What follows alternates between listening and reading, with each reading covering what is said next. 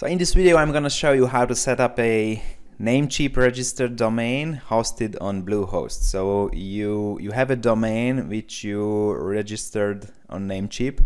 This is the Namecheap dashboard, and you want it to be hosted on your Bluehost account. So what are the steps you need to take? First, let's see domain list on your Namecheap account and find the domain you want to be hosted on Bluehost.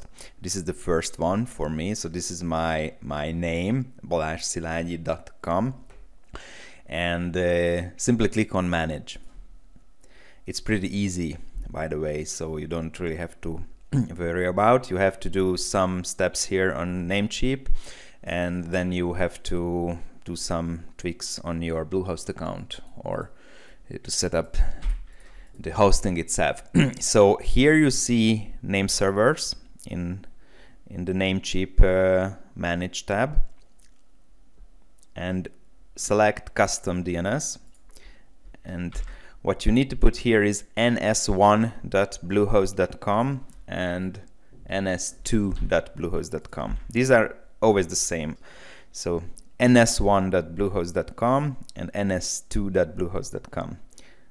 Click OK, save. It says please allow our system 83 seconds.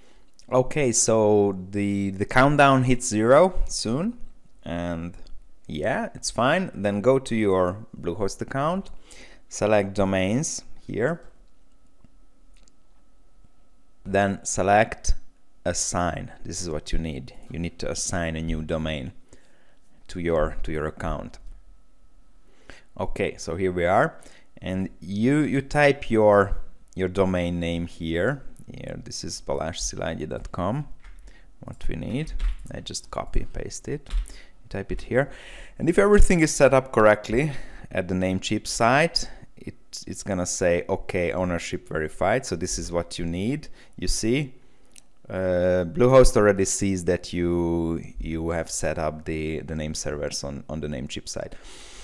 And you need an add-on domain if you want to use your domain, of course.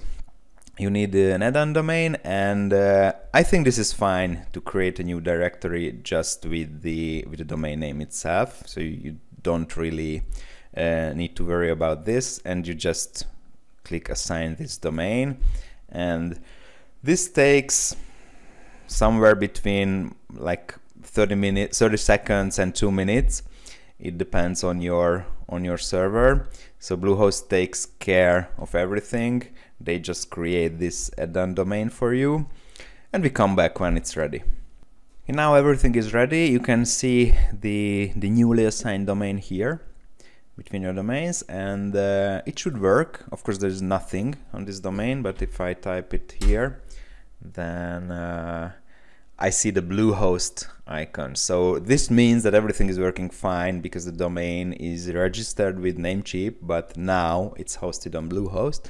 So it's time to use your WordPress or your website, whatever you want to put here. But these are the only steps you need to host a Namecheap registered domain on your Bluehost account. So good luck with it. Hit the like button if you found anything useful in this video, and please make sure to subscribe, and thank you for watching.